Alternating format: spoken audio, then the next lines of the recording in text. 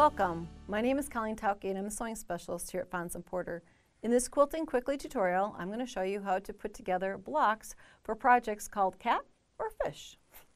If you'd like to purchase this pattern, please visit our website. We have two adorable novelty pillows as projects in our magazine, and one is cat and one is fish, so cat or fish.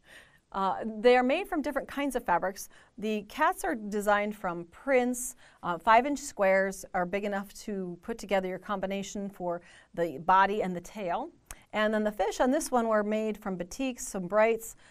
Each of the fins is a different fabric, or can be a different fabric because they're different templates. So you can create your version of cat or fish. Okay, so from those 5-inch squares, we can cut the pieces that we need. And they're doing these by applique, and so the templates in the magazines are reversed so that you can trace them and use fusible backing for putting these onto the squares. So what you can do then is trace this onto, if you're going to be making a lot of them. If you're just making a few, you could probably trace right from the magazine. But if you get into it and you want to make more, tracing onto a template plastic like this makes it very easy then to take it to a fusible material and just simply lay your template on, and it's easy to then trace around your shape and you get a really accurate outer edge. If you're just doing a few, it's probably not too hard. You could trace right from the magazine template itself. And you would trace to the outside edge. I've left a little, just made a little notch here so I know where the tail placement would be when I get to that part. And then the tail, then you would do the same thing, trace it onto the fusible web. And then you're going to take a scissors and you're going to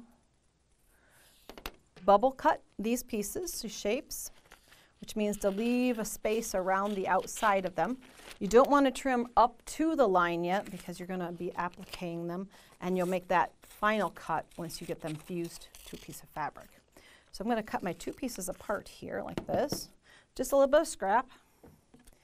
And let's say, for instance, here I use the orange as the body. So you take the adherent side, the glue side of this, and put it to the back side of your fabric. And reading your instructions, you'll need the time and the temperature that it requires to apply this to the back. Do that same thing then with a little piece that can be part of the tail, or the fins if you're doing the fish, so you would apply that in the same way. And then this is the time where you take your scissors and you actually cut and make that outer line nice and neat around. One tip is to use a longer blade scissors. It will give you a nice long cut and a smoother cut than a short blade will. So once you get those cut out, your shapes then are like this, nice and neat and ready to go. Now what we have you do is design right onto your background squares. So you'll create, in either one of these examples, 9 different combinations. So you would remove the paper backing from this product. And you can see there's kind of a shine to this. That's where the glue layer is. So you would position that on your background. And same thing with the little piece for the tail or the fins if it's a fish.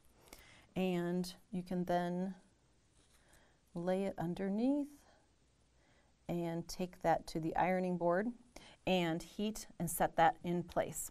Now each one of these little designs is blanket stitched around the outside. You could use a zigzag stitch.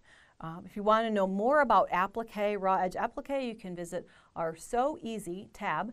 This is the area where we have videos that shows techniques, and we'll show you some edge finishes that you could pick to finish the outside edge of your applique. Then you're going to go ahead and make all 9 of them, and you can arrange those basically a 9-patch pattern. So it's 3 blocks by 3 blocks deep, and use a 1/4-inch seam allowance to join your background blocks together. As you see in the fish block, I even use light batiks, which kind of makes like a swirl of color in the background, which is really a neat effect, kind of a watercolor effect. Once you've got your 9 blocks put together and as the top, you can see here I'll pull one in. The designer then went and used one of those decorative stitches on your sewing machine that we have that we don't use very often. This is a feather stitch. It can be done by hand or by machine, and kind of accent the lines where the pieces are joined together to give it kind of a grid effect. On the cats, tiny little micro buttons are used as the eyes, and I believe then there's a small button added to each of the fish to make an eye there too. They're finished with a lap back pillow finishing, and you can also go to our Sew Easy tab for techniques on how to finish pillows. If you'd like to see more of our Quilting Quickly tutorials, please visit our website. Thanks for joining me today.